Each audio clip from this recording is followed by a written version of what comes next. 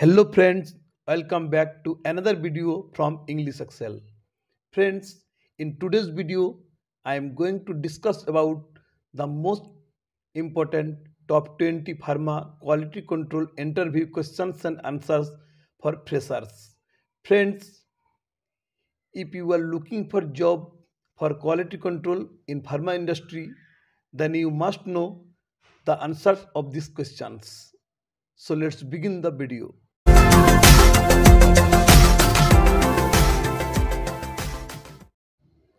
Question number 1 is, what is quality control?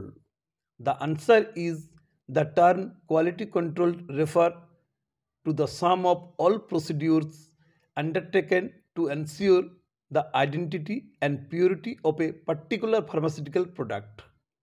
It involves in chemical, physical and sometimes microbiological testing of a pharmaceutical product. Quality control involves testing of the pharmaceutical products against the specification. Next is define pH. What is the pH of blood? The answer is pH is the negative logarithm of H plus concentration. The pH of the blood ranges from 7.35 to 7.45. Next is explain what is titration. The answer is titration is also called volumetric analysis. It is a quantitative chemical analysis used to determine the concentration of an analyte that has been identified. The titrator is a reagent that is prepared as a standard solution with a known concentration and volume. The titrant reacts with the analyte solution to determine the concentration of the analyte. The titration volume is the amount of titrant that reacts with the analyte. Next is, how many types of titration? The answer is, there are basically 4 types of titration. Number 1 is acid-base titration. Number 2 is Complexometric titration. Number 3 is Precipitation titration. And number 4 is Redox titration. Next is explain the 4 types of titrations. The answer is, in acid-base titration, acidic or basic titrant reacts with an analyte that is a base or an acid. In complexometric titrations involving metal-ligand complexation reactions. In precipitation titrations, when the analyte and titrant react, a precipitate is formed. And in redox titrations, where the titrant is oxidizing agent or reducing agent. Next is, what is the HPLC principle? The answer is, it's a technology used for separating the mixture of compounds into individual components based on absorption, partition, ion exchange and size exclusion principles. The stationary phase and mobile phase are used in it. HPLC is used for the identification, quantification and purification of components from a mixture.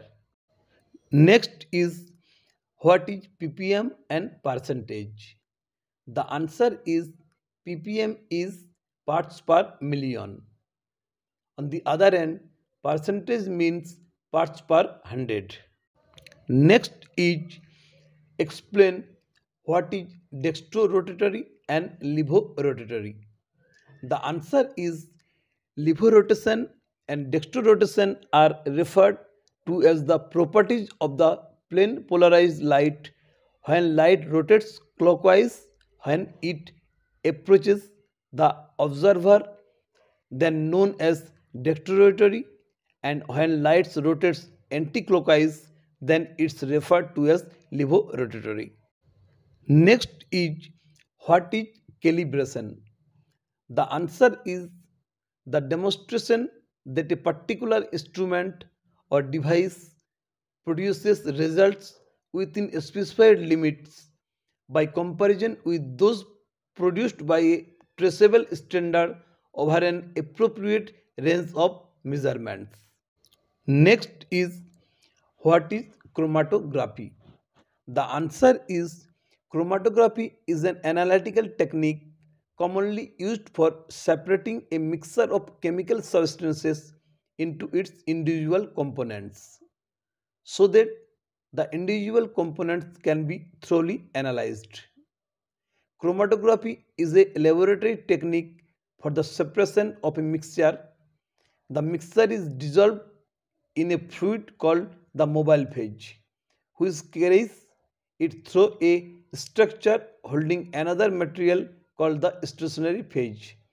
And the separation is based on the differential partitioning between the mobile and stationary phases.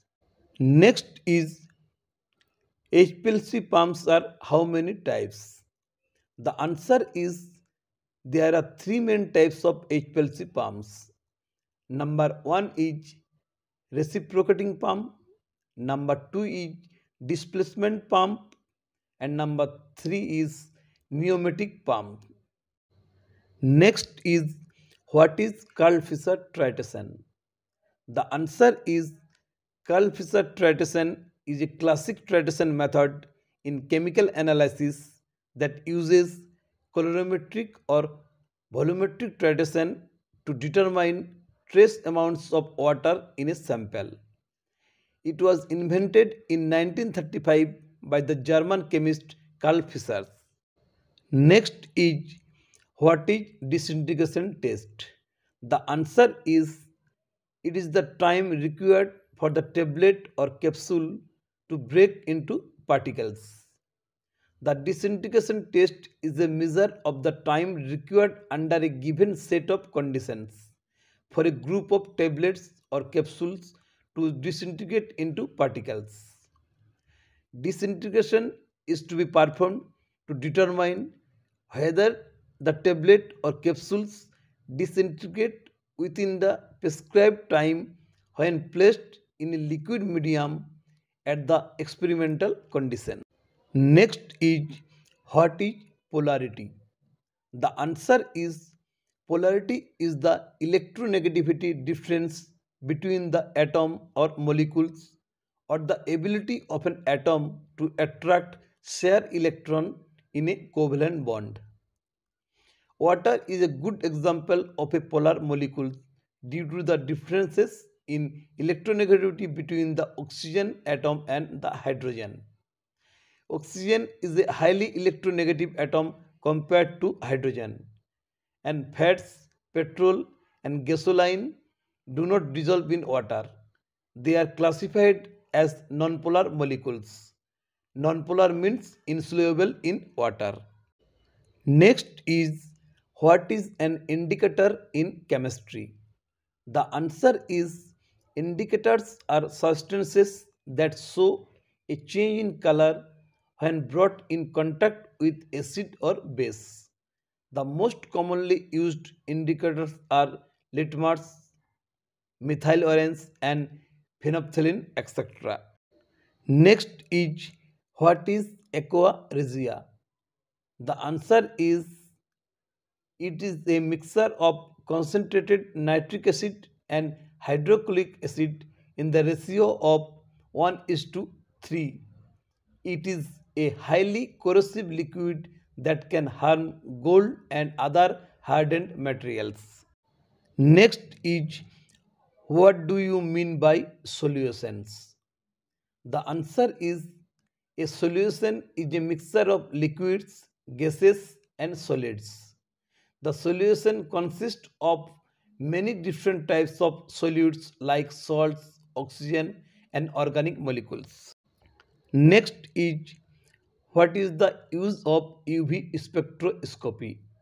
The answer is, spectroscopy can be used to detect functional groups and impurities and perform qualitative and quantitative analysis.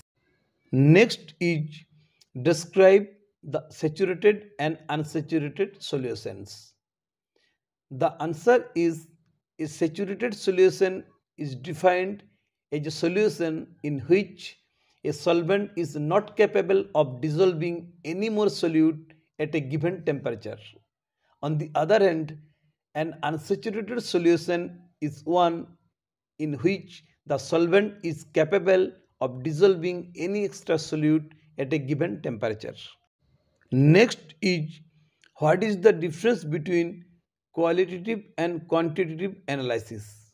The answer is, qualitative analysis involves the identification of the compound or chemical based on their chemical and physical properties. Example, melting point and boiling point.